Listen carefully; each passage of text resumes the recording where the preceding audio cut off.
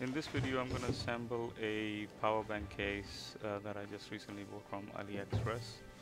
So this particular case takes 4 18650 batteries and it has an LCD display, as you can see here.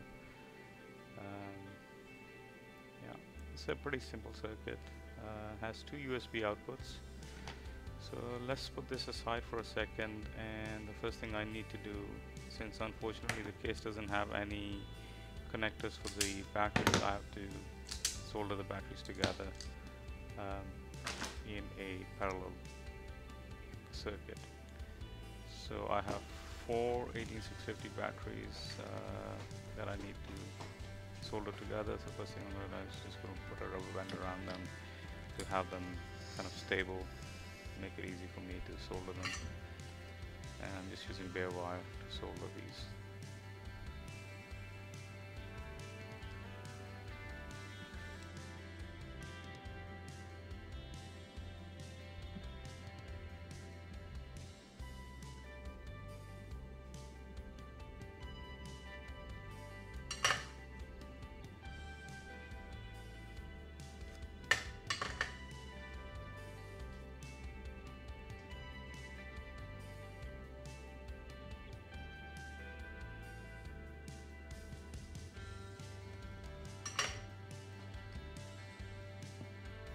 Okay, so now I have them all soldered together.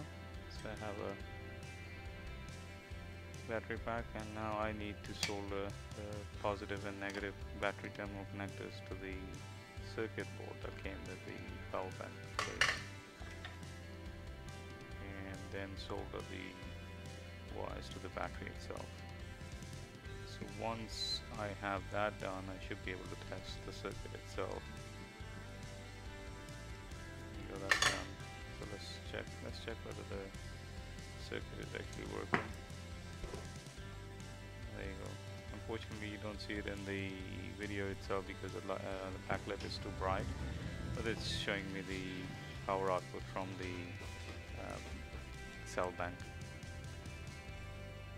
Okay, so let's put this into the case. It's a bit of a snug fit, so I'll make sure that it goes in nicely.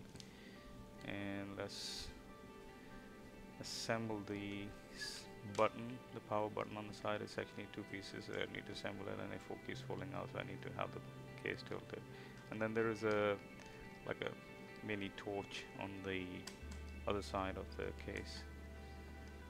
So trying to get this in without damaging the solders that I've just made on the battery pack itself.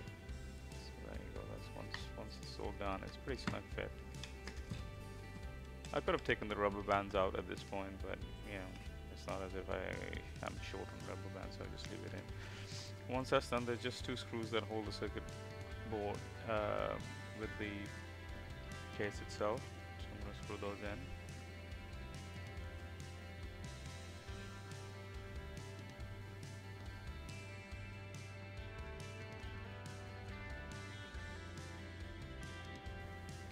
Now that's done, I'm just going to double check everything is working. So yeah, the torch is on. The torch works by double pressing the power button, and the power comes on and off just by the toggle of the power button.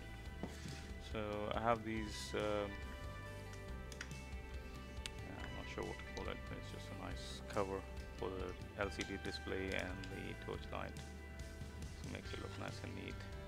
And finally I just need to close the case, which snaps on. I need to make sure I get it right, the right way around.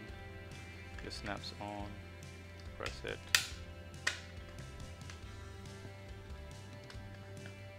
There you go. Snap on, one more. That's it, that's pretty much done. It's all ready. So I've powered on, and I'll put my USB tester in there. I can see this putting out 5.11 volts on one of them. Let's try the other one. Gave me about the same 5.1 volts. Let's just focus in on 5.1, 5.11. So let's put some load on there. I have a USB camera. I'm just going to plug that in. It doesn't really draw that much power, but just let's see whether I'm able to power it up with this power bank. Yeah, so you can see the voltage drop down to 4.96 volt. Obviously that's under loads, and it's putting up on 0.79 amp. Let's try the other port, and that seems to be working fine as well.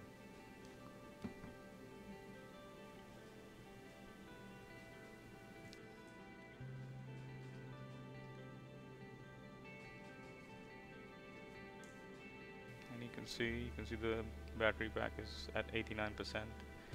When it's charging, it shows the display accordingly shows that it's actually voltage coming in, current coming in, and when it's drawing power from it, then it shows it's out and which port was being used. So it's a pretty nifty case. I'll put the links in for where I got it. That's it. That's all for now. Hopefully I'll see you guys again.